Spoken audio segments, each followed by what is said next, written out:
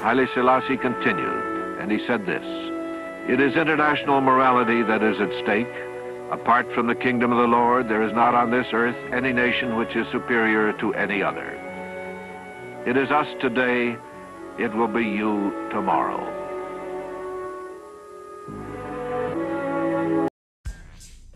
Brothers and sisters, there's no excuse, and why I say that, not because I'm just seeing it in the eye, but I'm seeing that reflection also that was in I as well.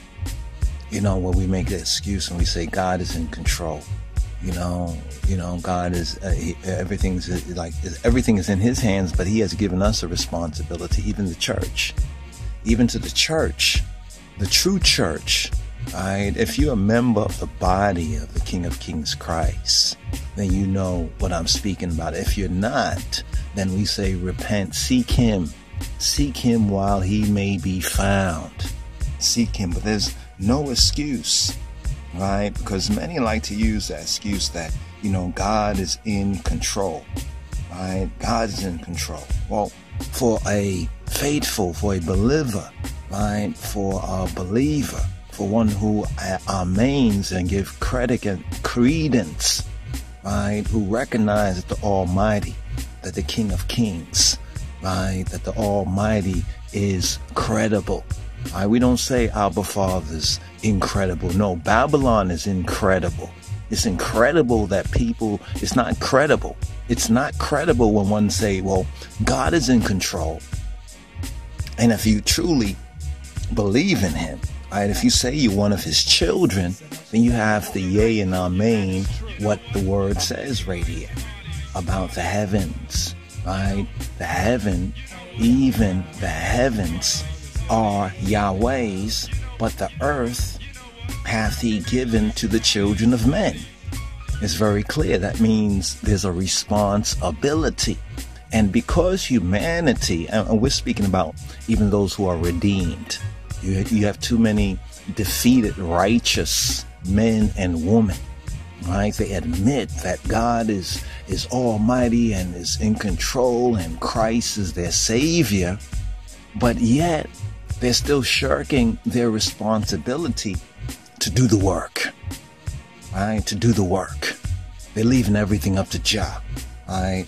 And they don't want to do the work, right? Both do the work of faith. See, it begins with the work of faith, having faith. Don't be a defeated, righteous man, or woman like Lot. Lot was righteous, Lot in the scriptures, Lot, whose wife turned around, whose soul turned around and looked backward. He was a righteous, but he was a defeated righteous. Look at Abraham. He was a victorious righteous. He walked out on faith, right? He came out of the land where he was at when he was called. How long, Jah call you? How long? He came out. He didn't know where he was going, but he walked by faith and not by sight. Too many of us looking at what's going on in the world, and what they're doing is robbing you of your eyes. It's in the eyes of the window to the soul.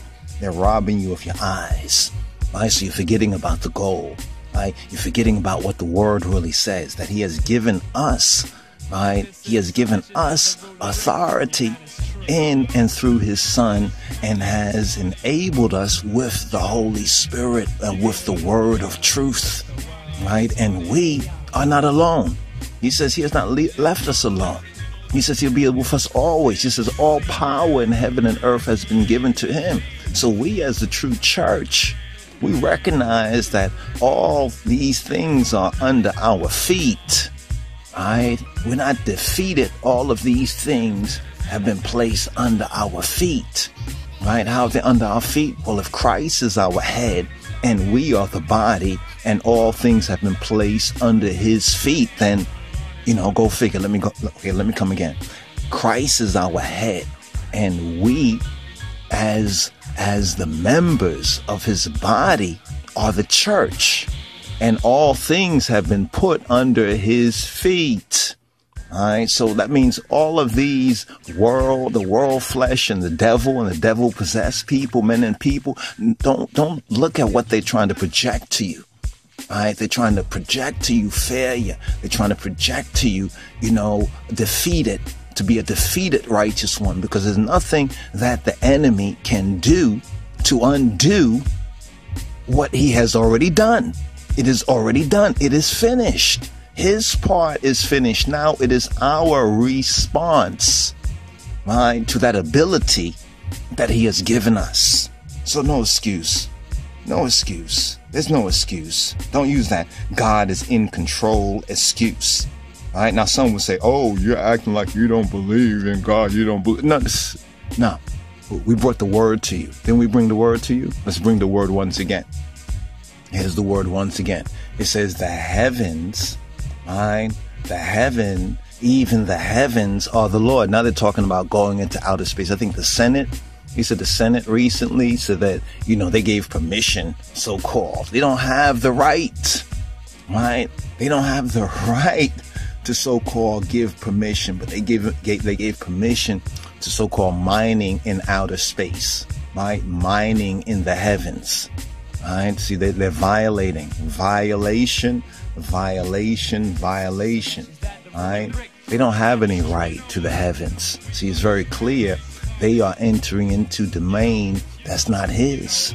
Even the heavens are the Lord's, but the earth he hath given to the children of men, right? To the children of humanity. Now this is Old Testament scripture, the Psalms of David, right? Yet when we bring it forward to the New Testament, we even have a greater victory, a greater ability if we would first do the work of faith, of accepting his word as true. Be it unto we according to his word.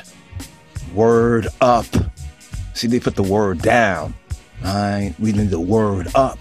We need to put the word up, right, in our hearts. We need to put the word up in our minds and our thinking. We need to put the word up in our speaking, right? And then seek ye first the kingdom of Elohim, Kadamawi, Haile, Selassie, and all things, right? And his righteousness and that's the key right there. I had to catch myself right there. Seek ye first the kingdom of God and his righteousness. And his righteousness. You see, the thing that stops people when they get into God is in control. Addiction. It's like an addiction. It becomes like a drug to say that, and then you can throw the hands up. Throw your hands up. Throw your hands up and say, oh, shrug your shoulders. God is in control. God is in control. Right? Have you given him your soul? Right? Have you picked up your cross? And if you follow him, then you'll recognize that he said all power has been given to him in heaven and earth. And he has given that through his Holy Spirit, through spirit and in truth, to we who are of his body, right? And we who are the church, even the church of the firstborn. So no excuse. Many people like to say God controls everything. God is in control. Yet we have responsibility upon ground zero, upon level ground, right? Because he who has all power in heaven and earth has given us through his son, right? Spirit of truth, his spirit, right? His spirit. So we have to breathe in him, right? Breathe in his word, right? Receive his word in our hearts and our minds to grow in grace and in the knowledge of our Lord Jesus Christ, Jesus Christos. Hallelujah. Praise be the God and Father of our black Lord and Savior, Jesus Christ. Amen. Amen. Jah rules. Jah man rules heaven. Jah man. Jah man rules. There's a man in heaven. Jah man rules Jah heavens. Yet upon earth, we, Rastafari, I and I, the children of the King of Kings in Christ, I and in God's sight, cause righteous laws are overdue, and this is a message that the ruler Rick threw, and it's true.